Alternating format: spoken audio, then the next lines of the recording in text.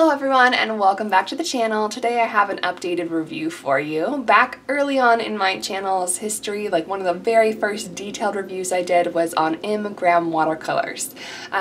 Today I'm going to be doing an updated review since I've acquired some new colors since then and give you my thoughts on them after having used them for quite some time. But if you are new to the channel or missed that early review, I will go ahead and put a link up here in the corner as well as down in the description below so that you can find that in-depth look at the pigments that they sent.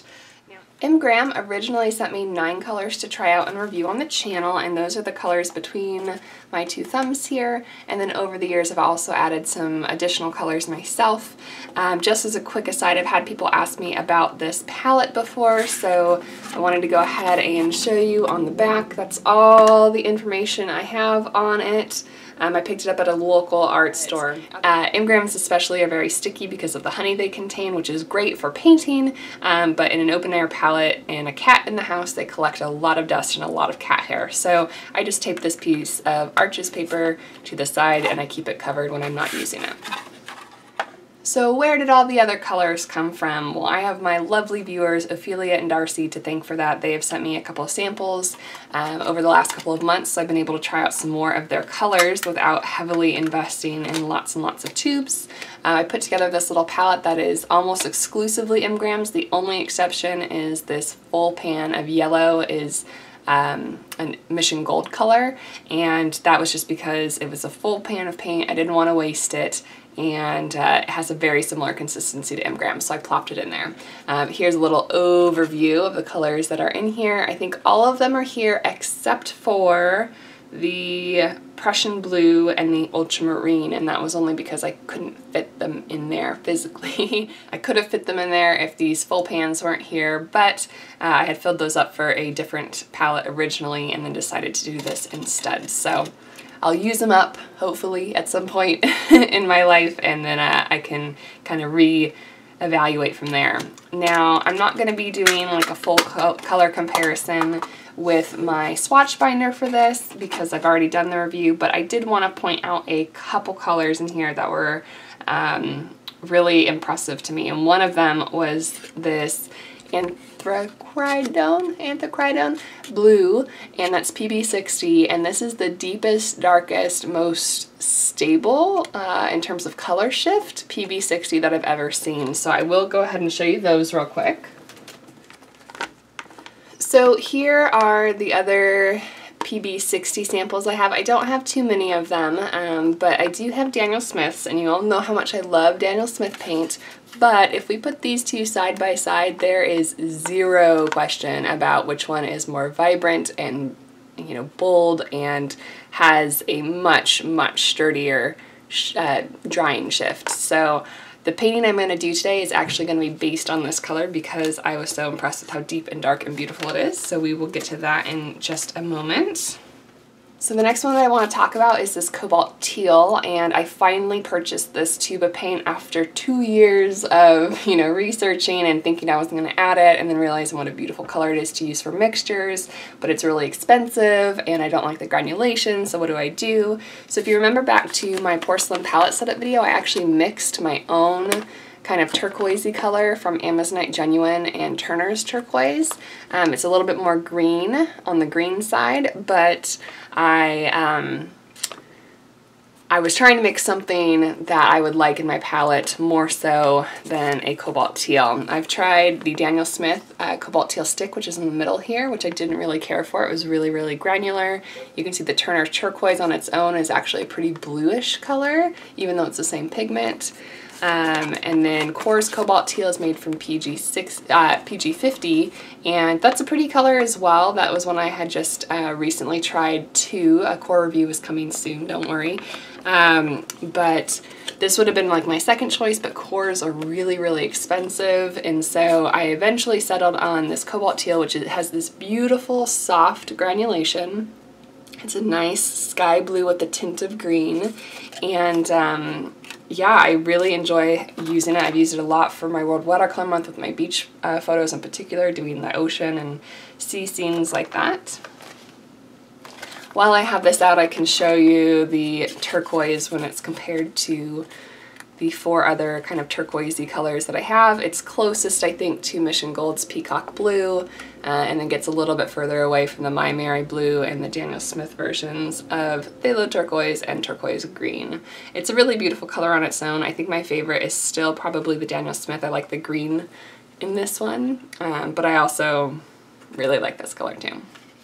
So I actually don't have any other Viridian at all to compare this to. This is PG-18, and I was really curious to try MGraham's version. I've tried the Daniel Smith one on the sampler card, and it was hard as a rock and incredibly difficult to paint with.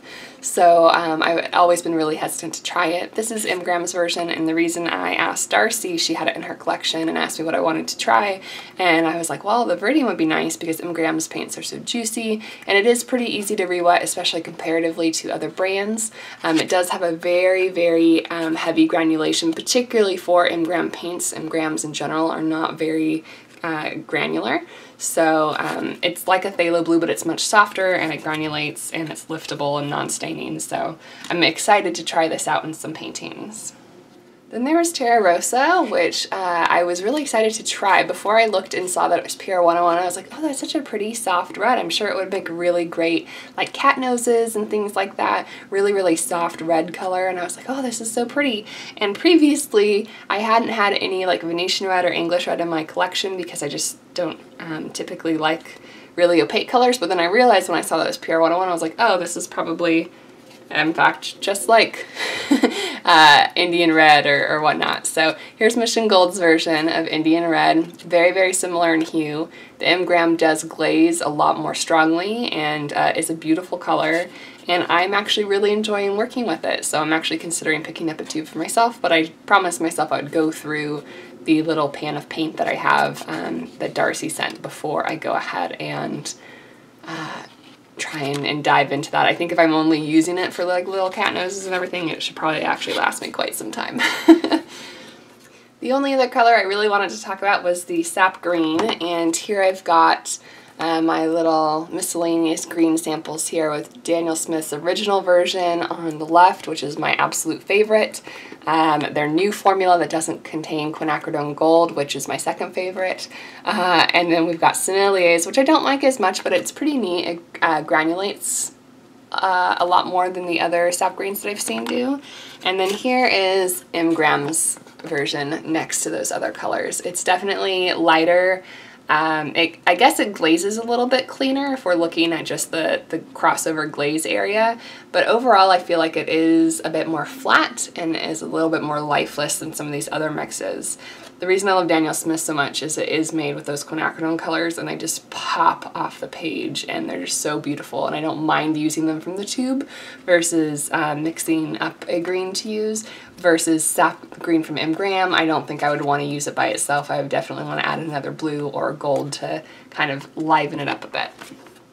So overall, I really love MGraham, and up with Daniel Smith, they're two of my favorite watercolor brands out there. There are some things that I prefer from the Daniel Smith line, primarily like their yellows and reds I prefer in Daniel Smith, but when it comes to blues, I don't think I have anyone that I would rate higher than MGraham. Their blues are absolutely gorgeous. Their ultramarine doesn't granulate as heavily as a lot of other brands, which for me is a benefit. I don't like super, super granular paint, so I really enjoy that. The Prussian blue is the most vivid Prussian blue I've ever seen in any brand, and that's the one that lives on my main palette.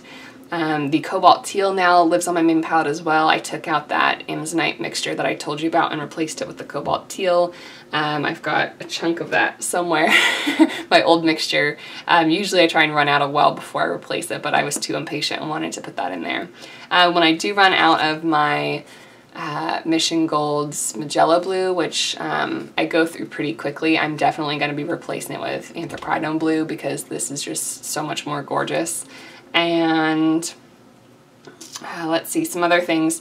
The raw umber from MGraham I really like. Unfortunately, the art store that I was at when I was trying to purchase raw umber was out, so I ended up getting Sennelier instead, but I do like the MGraham version a lot better.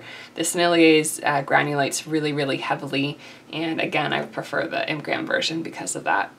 And yeah, I think that is about it. Since this is kind of a throwback episode to re-reviewing the MGrahams, which are fairly early on, I'm also going to take my inspiration from this nice dark blue paint and do kind of a repaint of one of the first videos. I think it was the first video I ever uploaded to the channel, which were some little galaxies.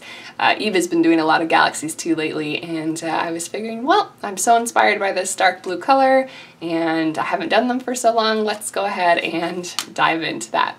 So before I do that, I will go ahead and swatch out all of the colors on a piece of paper so that you guys can all see that. I know some people really like to watch the swatching, or you can fast forward to the demo painting at the end.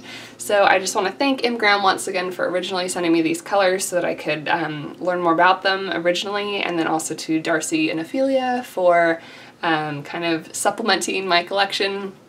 And I hope to continue to add more MGraham paints to my line. So I don't think I could recommend them highly enough. They're also, for me, a local company-ish. They're based out of Oregon and I'm in California, so they're fairly easy to get here, and they're an eco-friendly company, so there's nothing not to like for me. So yeah, thank you guys so much for watching today. Again, stay tuned for those swatches and the galaxy painting, and I will see you next time.